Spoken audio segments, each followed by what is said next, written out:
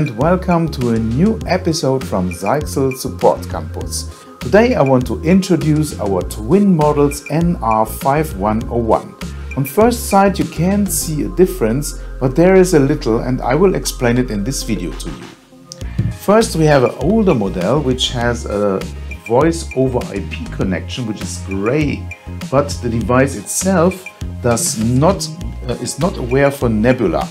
So you can use it as a normal indoor router and also connect the phone to it, but you are not able to install it in Nebula.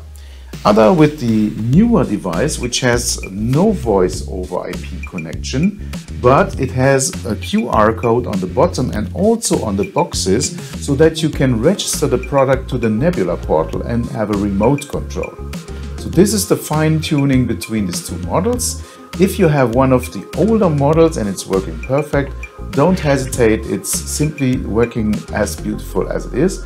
If you need to swap it, then you most often get the newer product, but without Nebula awareness. That was the difference between the two models.